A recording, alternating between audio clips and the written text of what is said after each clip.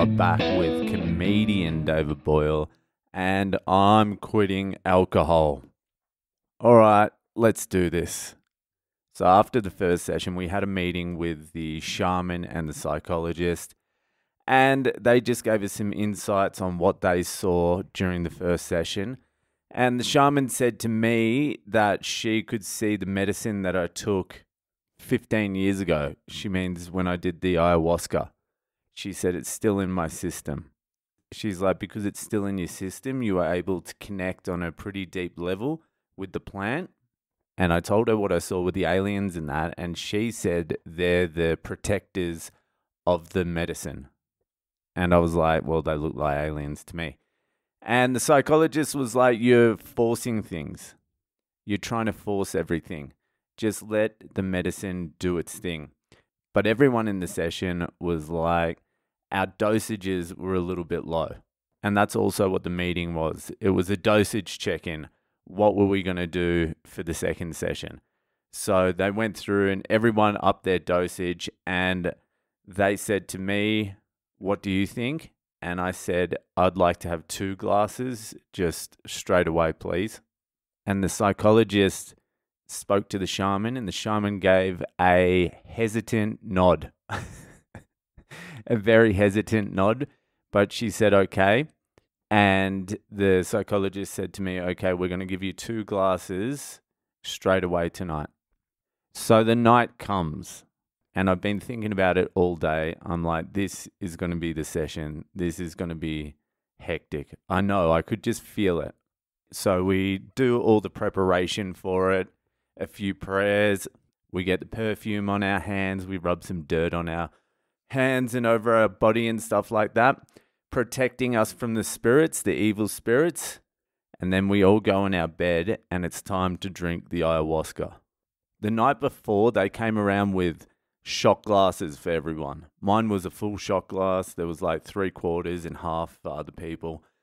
And then last night, they came around with shot glasses for everyone and a mug for me. And I was looking at the mug, and I'm like, that is a very full mug. It was about half full. I swear to God, it was more than 2 shots, but obviously they wouldn't have given me more, but it definitely felt like more than 2 shots. It was a big glass, but I'm like, all right, that's what I'm here for. Let's do it. Let's see what needs to be seen. So I do the mug. I slam it back, and you could just tell this medicine was stronger. It was blacker. Down the bottom, there was like grainy bits of like leaf or like plant matter down the bottom. It just felt like the shaman had turned it up a notch. So I drink that, and like the night before, I felt a little bit nauseous for a little while, but was able to hold it down. And then at about half an hour, 45 minutes, I'm like, oh no, the same thing is going to happen again tonight as it did last night. Like, no effects at all after 45 minutes. In my head, I was even saying maybe I need a little bit more. And then I stopped myself. I'm like, look, whatever you've taken is enough tonight. Just let it do its thing. Just let it do its thing. So the hour comes around, and that's when the doctors and everyone comes around, checks in on you, and tells you to drink some water so you can begin purging. Oh yeah, the other thing I forgot, when the doctor, because it was the actual doctor that handed me my glass, she gave me a big smile and giggled when she saw my when she saw the look on my face when she handed it to me. So I was like, that's ominous. Anyway, the hour comes around, the doctor comes over for the check-in and was like, how you feeling? And I'm like, honestly, I don't feel anything. And she's like, would you like a cigarette? And I'm like, all right, grab me a cigarette. And these cigarettes aren't like your darts, normal darts. They're like fucking pure tobacco, no chemicals, no even nicotine in them. They're just beautiful. They taste delicious. So she comes back with the cigarette. I start smoking the cigarette. And then the shaman starts the prayers, starts the fucking chanting. And as soon as she started the chanting, it was like she turned the switch on or something. Everything started coming on, and it started coming on quick, and it started coming on heavy. So I was like, all right, I need to drink some water and do some purging before this really takes off. So I start smashing, chugging water and trying to purge, trying to throw it up, and just nothing, just. And so I'm like, all right, more water. And I scull a heap more water. And it's really coming on now. Like it's almost getting to the point where I can't even grab the bottle and drink more water. But I need to purge. In my head, I'm like, I need to get this out. So I just forcefully keep trying to drink some water and I'm just not able to purge. It's just like choking almost. And it felt like the medicine was saying, no, you're not using the same trick as last night. You're not in control of anything here. This isn't going to be the same as last night. And so I fucking drank a little bit more water and tried to get something out and just same again, choking. So, and now it's on, like it's on. And I've got all this water sitting in my belly and all this ayahuasca, and it's just in the center of my belly, but I can't purge it. And I'm almost overwhelmed by how intense the situation already is. So I'm like, all right, I'm not going to be able to purge. I need to lie down. So I start lying down and it's just on me, on me. Like the intensity was just insane.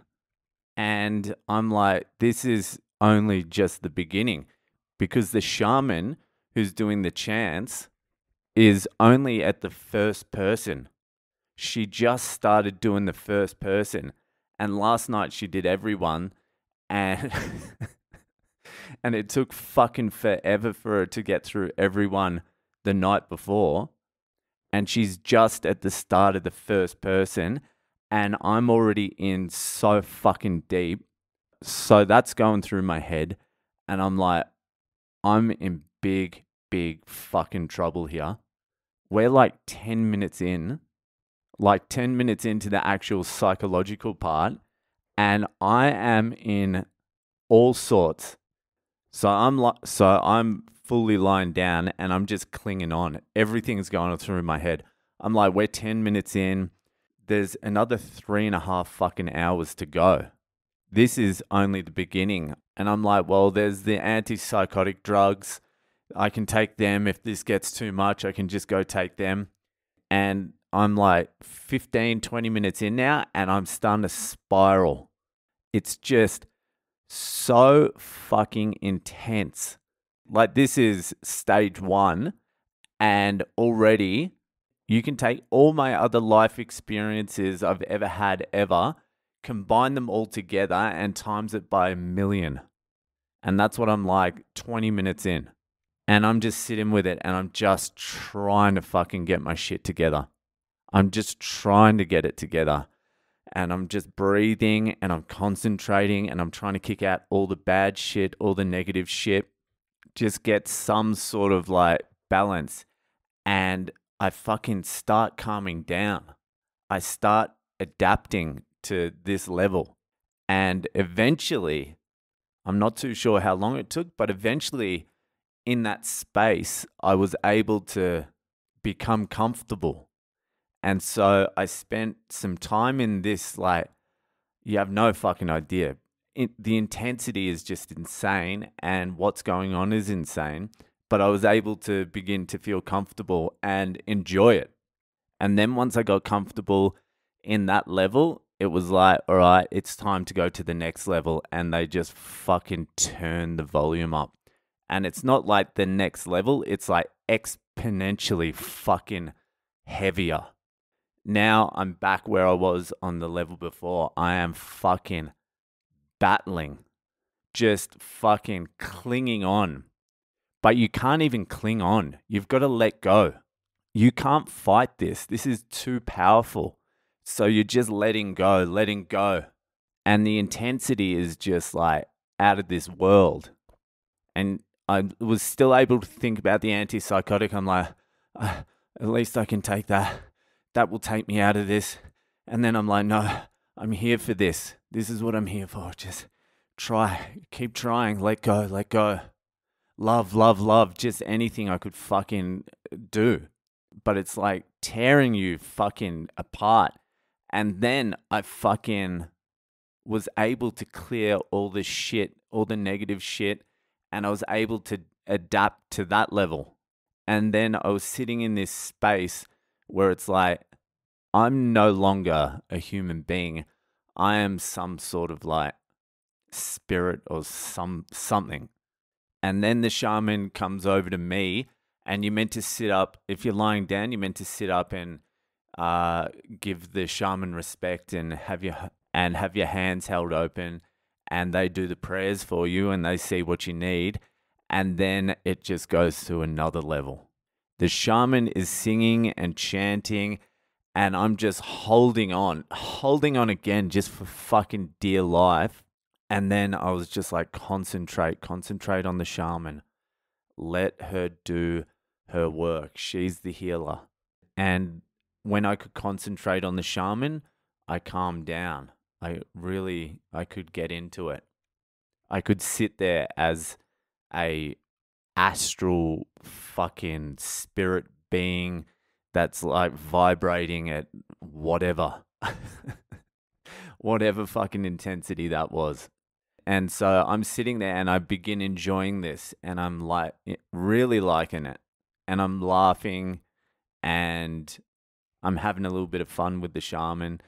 And then the shaman finishes and moves on to the next person. And then I move on to the next stage. I just collapse down, like lying down, and next level.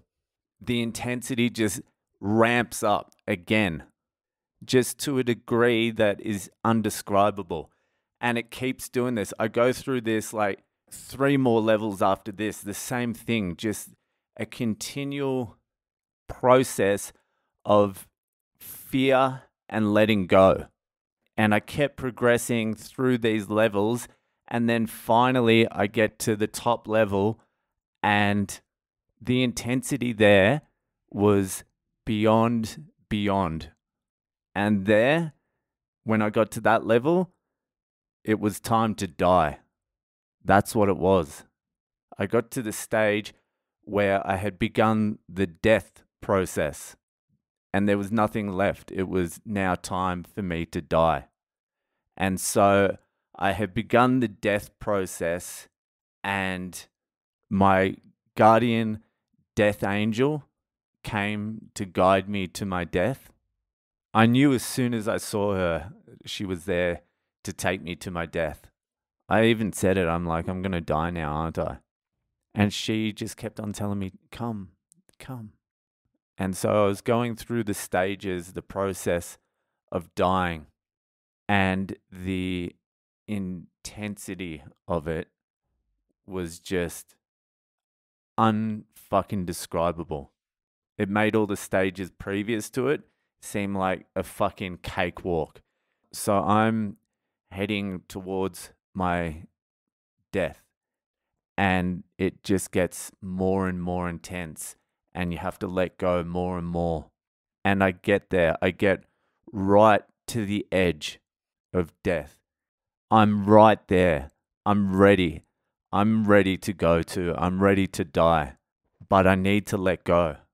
And I'm right there. I've gone through the whole entire death process, and I'm right at the threshold, and all I need to do is let go. And the intensity, it's like standing on the surface of it's like being on the event horizon of a black hole. That's the only way I can describe it. Not that it was black or anything like that. That's the only analogy I can use. So I'm on the threshold, and all I need to do is let go. But the thing is, you actually have to die. It's not an experience where you're like, oh, this will be cool at the end of it. Dying will be cool tomorrow when I think about it. No, every single fiber of your being, every cell, everything, you have to die. And you have to let yourself die. You have to let go. You have to consciously die. And that's the greatest gift in the universe. And I was trying to let go. I was trying to finish the process, but I just kept on clinging to life, clinging to being a human being. I just couldn't cross that threshold. I couldn't go. I just couldn't take the final step, the final act. And the universe and the angels and my guardian angel and the whole energy of the whole universe is just saying, let go, come. And I'm on the threshold. I'm at the last stage of death.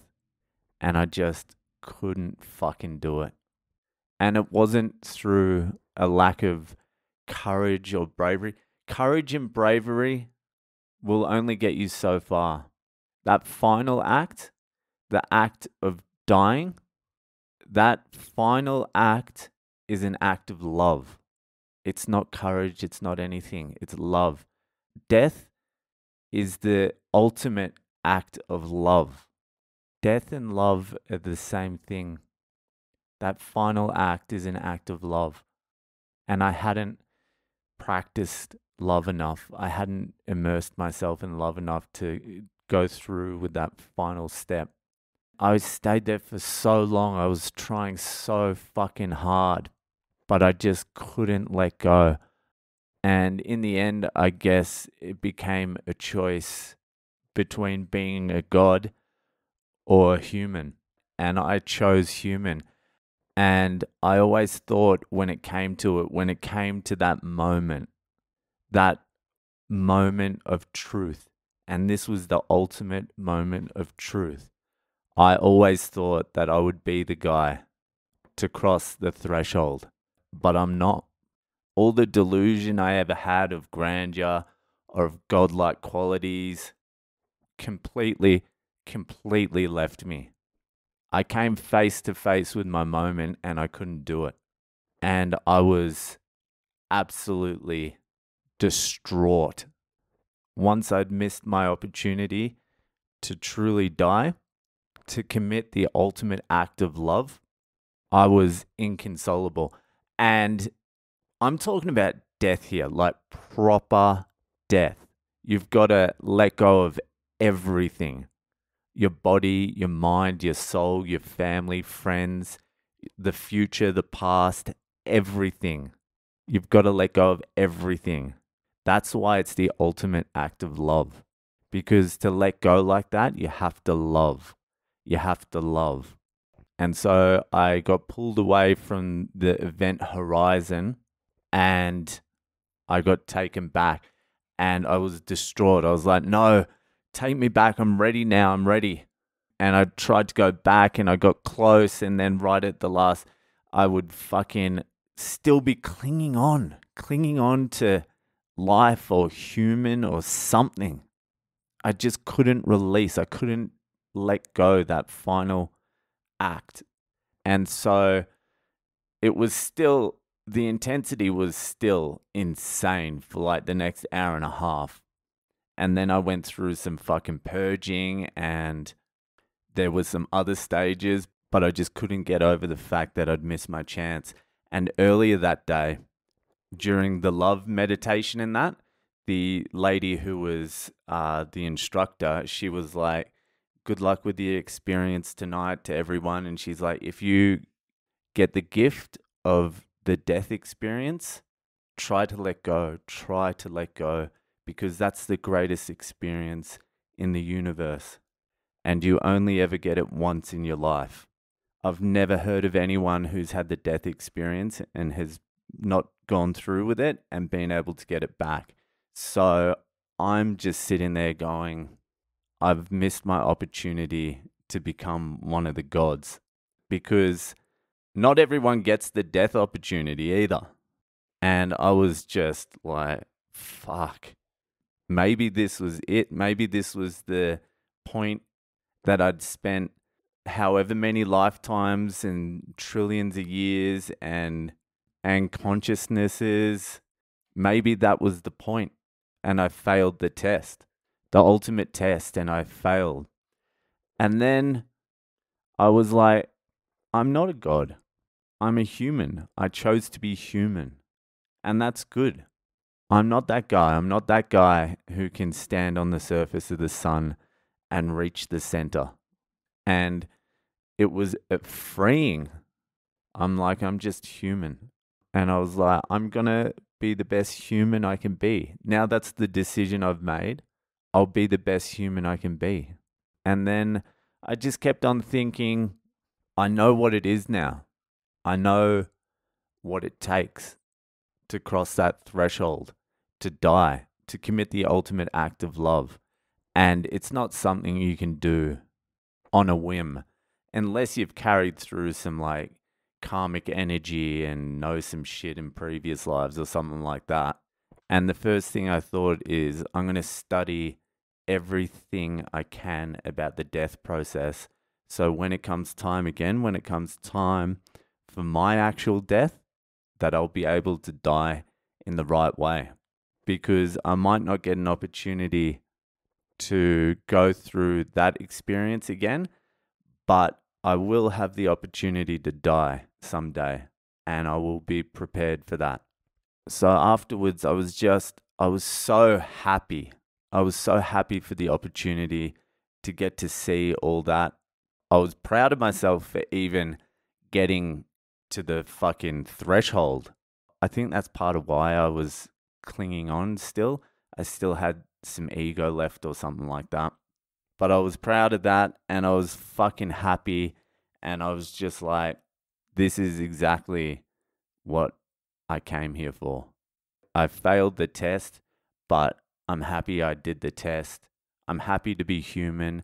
It was like I was reborn as a human. It was so fucking amazing. Imagine that, being reborn as a human. It crushed any delusions of anything I had. It humbled me more than anything's humbled me in my entire life. And then afterwards, I had to speak to the shaman, like immediately afterwards, because I wanted to ask her a few questions. I told her I'd missed my opportunity to die, and she's like, you took too much. She's like, you took way too much. She's like, you skipped many of the steps. You're not meant to go straight to that step. And I was like, I needed to know. I needed to know if I could or not. And knowing that I can't, to me, is just as good as knowing I can. And so that is it. Over the next like few days or weeks or something, I'll continue to talk about the things that I can remember, little bits and pieces. But that was the main event. That was the test. I was put to the fire. I don't feel like I need to do anything ever again. I got all the answers that I ever needed. And I think I got what I asked for as well, because the prayer I said to the medicine before I took it was, show me how to be the light that can guide people out of the darkness, and show me how I can be redeemed. And I think the fact that I failed is going to be more helpful to people than if I had crossed the threshold. But now I know it would take me 20, 30, 40 years, maybe fucking a lifetime, maybe 20 lifetimes to learn what's needed to learn to let go, that final act of love. It was an incredible experience. And so the Boyle has been reborn as a human being, and I could not be happier. So that'll do it for today, and I'll see you the fuck later.